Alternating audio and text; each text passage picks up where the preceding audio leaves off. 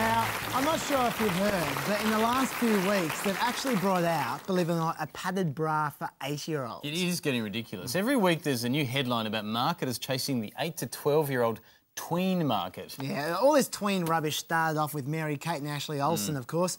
They've made a fortune pitching sexy clothes to 8-year-olds, and they've now got millions of little kids out there wanting to be just like them, vamping it up, buying designer clothes and looking like a surgically enhanced chimpanzee. But it begs the question, just how far will this trend go? How young is too young for sexing up? We saw the potential to exploit a new pre-tween market, so we went out to see if the parents were ready for it.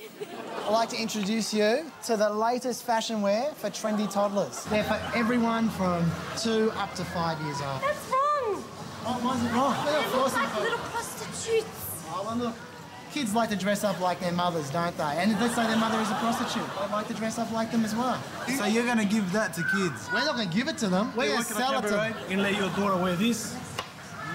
So we won't be seeing this on your child anytime soon. No way. No way. At their preschools, everyone's walking around like this. So, yeah, we just want them to be able to fit in. It's practically community service. They're smoking now. They've got those boob tubes, the short skirts. Yeah. We actually got all of them if you're interested in purchasing. It's about allowing children to express themselves. Exactly. Would you like to see your kids wearing these kinds of clothes?